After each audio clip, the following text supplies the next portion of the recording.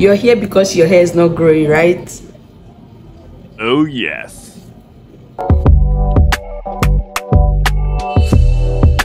Welcome back to my channel. If you're just seeing this face for the first time, my name is Amara and you're welcome to my channel. In this channel we do everything hair care, DIYs, anything associated with hair. So if you're having any issue, this channel is a place for you. Do well to subscribe, like and comment. So in today's video we'll be talking about the little issues you have with your hair, the reason why your hair is not growing. Disclaimer, I'm not a professional, I'm not a stylist. What I'm going to talk about in this video are things that have worked for me over the years. I've been natural for I think 5 years, and at first I was struggling like every other person. I was struggling, I didn't know what I was doing, but along the line I got to pick up, I got to learn, just like you watching this video now. I'm sure the reason why you're watching this video is because you're having one or two hair issues that you want to figure out how to solve it. So having said that, it is important to know that your hair grows with time, consistent perseverance and hard work, and there's no magic product for hair growth. So if you've ever heard buy this so your hair will grow, that's a lie. Your hair takes time. An average human being's hair grow an inch a month, but your hair can grow a little more than that if you have fast hair growth. Depending on your gene, your hair can grow, but your hair normally grows half an inch a month. Your hair cannot grow overnight except if you're a superhuman being, except if you have some kind of superpowers. Do you? What works for me might not work for you. What works for Mr. A might not work for Mr. B, because we are two different people. We react to things differently. We have different genetics, we have different level of tolerance. Something that works for me might not work for you.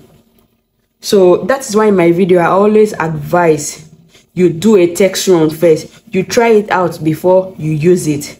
So no one ever gets good by trying something once. You have to try and try again and retry to know what works for you. Before I started my hair journey, I was having one issue. Not just one issue, but this one is the major one. I was prone to dandruff.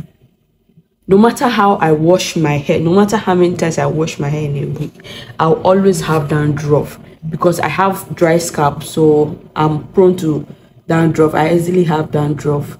I can make my hair today and tomorrow I'm already having dandruff. I'm scratching, giving my scalp one injury or the other. So I had this stylist that usually do my hair that time. She will always tell me that each time I complain about the dandruff, she will tell me not to worry about it, that the dandruff grows hair. I don't know if I'm the only one that have heard this thing before, but people say that dandruff grow hair. She don't worry about it, the dandruff grow your hair. And I'll be scratching. My hair don't last because I used to scratch because it itches a lot.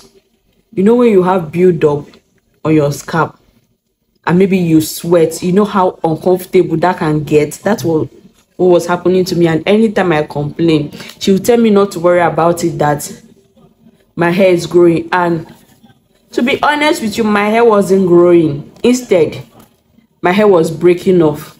She would even apply shea butter. She will apply shea butter after weaving the hair. She will apply shea butter on it. Just imagine someone that is prone to dandruff plus shea butter on the scalp. You know how heavy shea butter is. You will not apply shea butter on your scalp, it will also clog the scalp plus the dandruff. It was terrible. Instead of my hair to grow, my hair was cutting. Anytime I comb my hair, if you look at the comb, you will see strands of my hair.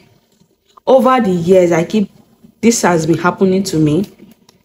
Instead of me to grow my hair was getting short. In fact, whenever I do my hair, I always have breakage, especially in my front here. All my front hair was gone. Sorry, I don't have any any picture I can show. I lost my photos. You would have seen how bad it was. My front hair was gone because of the bad hair practices. And I keep saying this, is not all the hairstylists that know anything about natural hair. So it's not everywhere that you go that you expect them to treat your natural hair the way you want them to treat, or the way it's supposed to be treated. Not everybody know anything about natural hair. So she was doing more harm than good to me. She was making my hair bad. She was damaging my hair to the extent that my hair started in the middle of my hair like this. Everywhere was bald.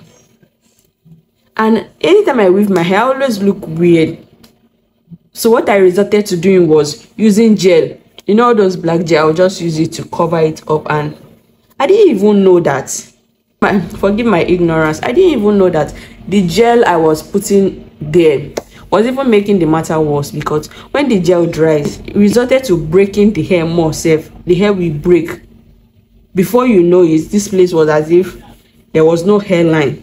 Fast forward to 2020. Yeah, 2020. Let me make sure. 2020, 2021, 22, 23, 24. Yeah, that's 5 years, right? Yeah. Fast forward to 2020, I stumbled upon a natural hair content creator. If I can remember very well, it was on, I think, IG. Yes, I came across this lady. She had a very long hair. Like, before, I didn't believe that Nigerians can have long hair. To be honest, I didn't believe that Nigerian can have long hair. Like her hair was very long and she was a Nigerian. I was like, wow. So someone's hair can be long like this. I went through her page. I noticed that she does all these DIYs. She uses herbs. She does a lot of things. I was very curious. I started following her. I started reading comments. She was doing, I think, a challenge that time, and she had people who is also doing the challenge. So at the end of the week, they will send their pictures of the progress that they've achieved during that week, and some of them were using DIYs. And I was like, maybe if I can do this DIY, maybe my hair will grow. So I started doing DIYs. That time, rice water was very popular. That time, I think that was what they were using with other herbs, a mixture of herbs.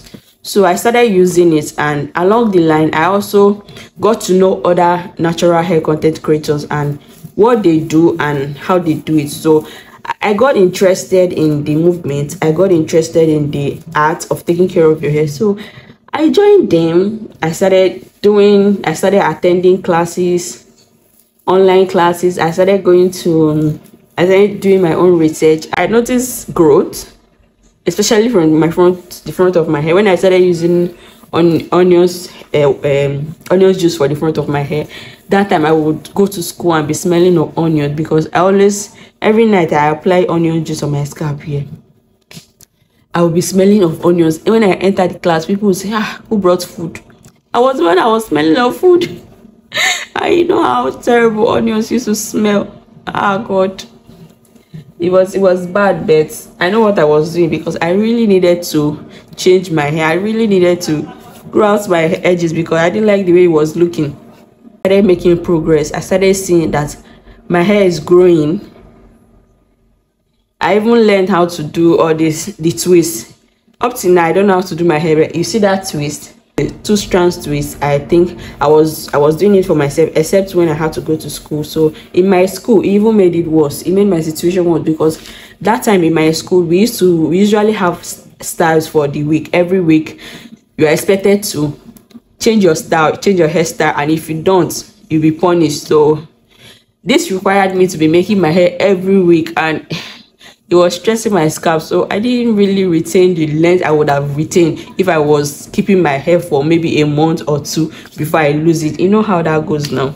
So it was still stressing me. But apart from that, I was seeing major changes, and I I even had to change my stylist. I had to get another person to do my hair and maybe do it in a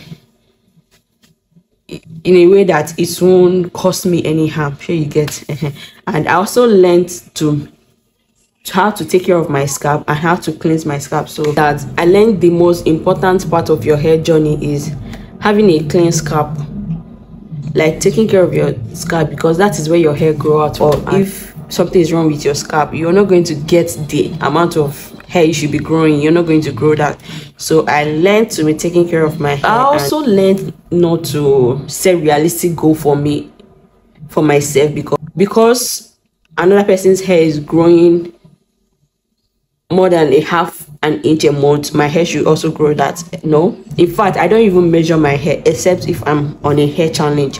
So I learned not to be setting unrealistic goal for myself. I learned to grow my hair. I should focus more on the health of my hair than the length of my hair. So I don't want my hair to just grow out very long, but the health is zero. I want my hair to be healthy all the way. So I learned to be patient with myself, consistent, and also put in the work. I learned to sort out products that work for my hair. I learned to also treat my hair better, love my hair, treat it like a plant. I also learned not to jump on hair trends. There was a time, if I can remember very well, there was a time I did this what was this hair called? I think it's all this Ghana weaving that they will pick your hair from the front here tiny, then as it goes on it becomes big. I did that hair, and lo and behold, my front hair that I've been training for years, that I'm struggling to bring back, this style took off all my front hair. Oh God, it's paining me that I don't have pictures. It's paining me that I lost my phone. I don't have anywhere to show you this picture, but that style took off the front of my hair. After I took down that hair, I was regretting it. In my life, I will never do this kind of style again. I learned not to jump on trendy styles. I rather look ugly on the hair that is good for my scalp and for the health of my hair, than to be on a trending cute style that would damage my scalp. So I even have a friend of mine has told me before, Amara, I've never seen you with any trending cute style before. I didn't feel bad about that, because she probably do not understand, because her hair is short and my hair is long and healthy. So she probably don't understand my journey. She probably does not understand that, because that is why I didn't take that to the heart. I just said, oh, no wahala. If you said so I avoided trending hairstyles. Sometimes I would do mini braid, and I will carry this mini braid for 1 month. Somebody would think I don't like putting extensions or looking cute or laying my edges every time. No, it's not that I don't like it, but I just know that if I do that, it's going to be detrimental to my journey. It's going to probably ruin what I've worked for all these years. So I rather not do that. Almost like I could make a whole meal on my hair. So I learned to incorporate. You see, God is wonderful. God has made all these things, all these leaves, all these green leaves, fruits, vegetables. God has made it to be beneficial to our hair. God has made it to be beneficial to our health. And I learned to incorporate all those things to my regimen. I learned to do a tea rinse, do all these things, protein treatments, avocado and banana, honey, and all those. I learned to put good use of all those things, and I'm seeing the result though. My next point will be, before I get to it, I would like to say, do what works for you. Do exactly what works for you. You can try this, and if it does not work for you, then find out which one works better for you. For me, I only wash my hair once in a month. I wash my hair once in a month.